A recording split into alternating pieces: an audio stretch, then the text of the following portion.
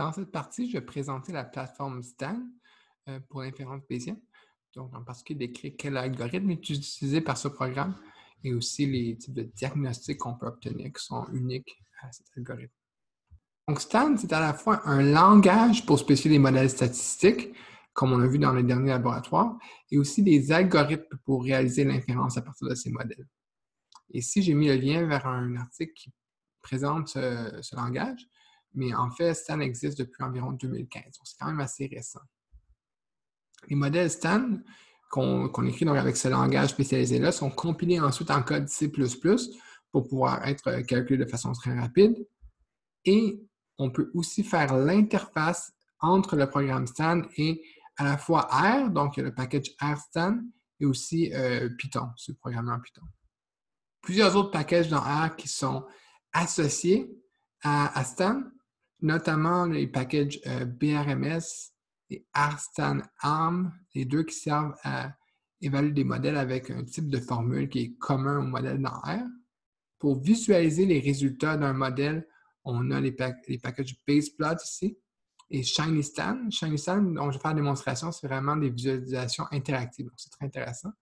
Le package Loo, LOO, c'est pour faire la comparaison de modèles selon leur capacité prédictive. Il y a aussi un autre package TidyBase qui est aussi pour visualiser en particulier les distributions a posteriori des paramètres. Donc, Stan, une de ses particularités, c'est pour faire l'inférence bayésienne, il implémente un type d'algorithme de Monte-Carlo par chaîne de Markov, mais qui est hamiltonien. Donc, la méthode hamiltonienne, c'est non seulement, comme dans la chaîne de Markov, on va évaluer à chaque point dans la chaîne, c'est quoi la probabilité conjointe des données et des paramètres. Donc, qu'est-ce qui est proportionnel à la probabilité des paramètres a posteriori à chaque point, mais aussi on va évaluer le gradient. Donc, dans notre espace de probabilité à plusieurs dimensions, on va seulement voir c'est quoi la probabilité au point où on est pour séparer le paramètre, mais dans quelle direction la probabilité augmente. Donc ça, par exemple, si on regarde ici, on avait un exemple de chaîne de Markov qu'on avait présenté dans la dernière partie.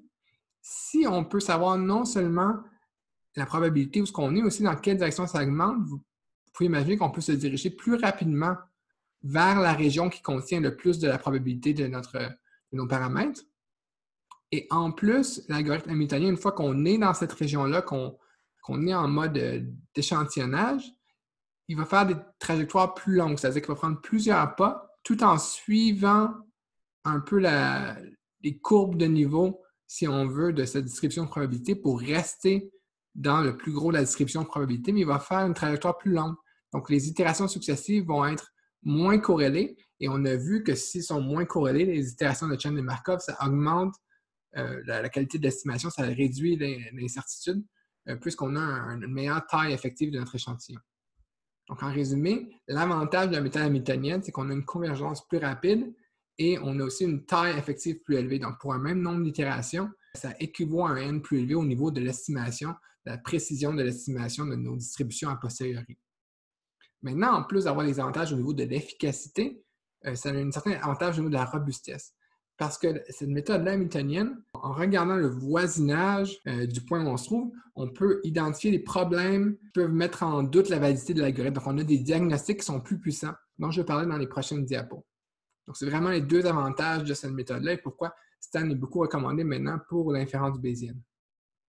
Ah, aussi, ici, j'ai une référence donc, qui a été écrite sur vraiment la méthode Monte-Carlo hamiltonienne, qui est décrite dans une revue de méthode en écologie. Donc, c'est relativement accessible, mais un peu plus technique que ce que j'ai présenté aujourd'hui.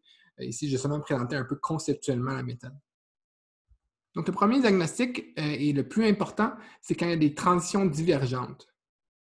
Et ça veut dire que l'algorithme, quand il arrive dans une certaine partie de la distribution de probabilité a posteriori des paramètres, n'est pas capable d'explorer une certaine région, souvent à cause que la distribution change de façon trop abrupte.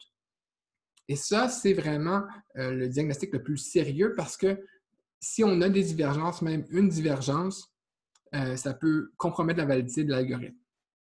Dans ce cas-là, il y a une solution qui est possible, ce qui est de forcer l'algorithme à être plus prudent, donc à faire des plus petits pas, ce qui permet peut-être quand même d'explorer des parties plus difficiles de la distribution de probabilité. Parfois, ça ne règle pas le problème, et dans ce cas-là, ça veut dire que notre modèle va probablement être reparamétrisé.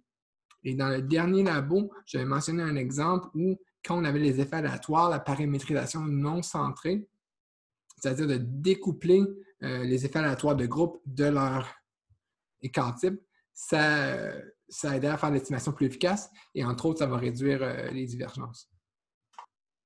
Un autre type de diagnostic qui va être donné, ou un inversement qui va être donné quand on évalue un modèle, c'est Stan va nous dire qu'on a atteint la profondeur maximale de l'arbre, ou en anglais maximum tree depth. Comme j'expliquais, l'algorithme de Stan utilise des trajectoires, donc dans l'espace de probabilité, en faisant plusieurs pas. Et en plus, il va évaluer différentes trajectoires possibles. Donc, pour essayer de choisir la valeur des paramètres à la prochaine itération qui est la plus loin de la valeur actuelle, pour qu'ils soient moins corrélés. C'est possible que l'algorithme essaie un nombre maximal de trajectoires, mais qu'une trajectoire plus longue demeure possible. Donc, l'algorithme a arrêté de chercher, mais ça aurait été possible d'avoir peut-être une meilleure transition. Et dans ce cas-là, ce n'est pas vraiment quelque chose qui invalide des résultats, mais ça peut signifier que notre algorithme n'est pas paramétrisé de façon optimale. Parce qu'on pourrait augmenter le nombre, la profondeur maximum de l'arbre, mais ça augmente le temps pris pour chaque itération. Donc, ça ne veut pas dire que l'inférence n'est pas valide, mais seulement qu'elle va être plus lente que généralement. Finalement, un troisième type d'avertissement, le diagnostic qui va être donné par les modèles, c'est au niveau de ce qu'ils appellent l'énergie. Et ça, des fois, c'est BFMI pour Bayesian Fraction of Missing Information. L'énergie, c'est un peu dans la méthode hamiltonienne, c'est un peu les courbes de niveau de la distribution a posteriori. Et différents niveaux de probabilité qui sont explorés par notre algorithme. Et ce diagnostic-là, qui est relié à l'énergie, dans le fond, ça veut dire que l'algorithme ne parcourt pas la distribution a posteriori de façon efficace. Ça peut être relié aussi aux autres problèmes qu'on a vus avec les deux derniers diagnostics. Souvent, on a plusieurs problèmes ensemble si le modèle est vraiment mal paramétrisé. Donc, on n'a pas assez de données. Ce problème-là, ça peut parfois être réglé si on allonge la période de rodage. Donc, c'est peut-être juste qu'on n'a pas encore convergé, qu'on a commencé à échantillonner trop tôt. Mais si ça se produit avec des erreurs, et si avec une période de rodage assez longue, ça veut probablement dire que la formulation du modèle ne nous permet pas d'estimer tous les paramètres. Donc, encore là, il faut revoir le modèle pour essayer d'éliminer ces types d'erreurs. Maintenant, de façon un peu plus pratique, donc, comment on peut utiliser Stan avec R? Tout d'abord, comme on l'a vu la semaine passée, on peut écrire un programme dans le langage Stan.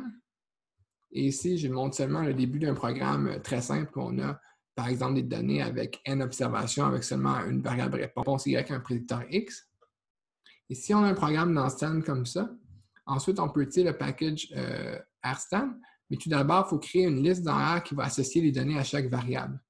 Donc, si par exemple, j'avais un jeu de données, un data frame qui contenait x et y, d'abord, je vais créer une liste pour mes données qui va dire n, c'est le nombre d'observations, donc c'est le nombre de rangées dans mon jeu de données df. Y, c'est avec la colonne y, et x, ça va être la colonne x de mon jeu de données. Donc, il suffit de créer une liste qui va contenir toutes les informations, les données qui vont être ensuite données au programme Stan. Ensuite, avec le package RStan, on a une fonction StanModel qui permet de compiler notre code Stan dans un modèle. Donc là, on a un modèle qui est compilé. Et ensuite, la fonction sampling, c'est vraiment pour réaliser l'inférence à partir de ce modèle-là.